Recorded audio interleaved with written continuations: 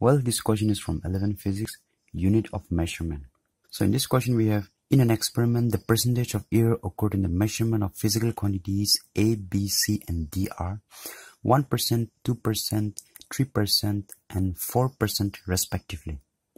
Then we have to find the maximum percentage of error in the measurement of X, where X is given, that you can see. So we can see that 2, 1 over 2, 1 over 3, and 3 are the powers of A, B, C, and D respectively. Therefore, these powers will be multiplied to the individual physical quantity.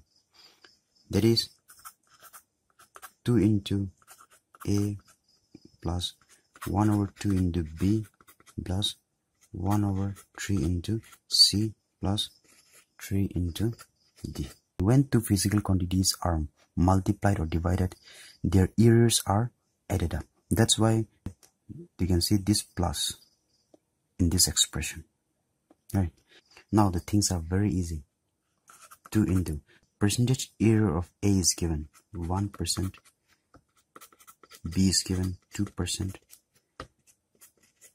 3 is given 3%, and 4% respectively. No? Therefore, 2 plus 1 plus 1 plus 12. If you add these things, then it will be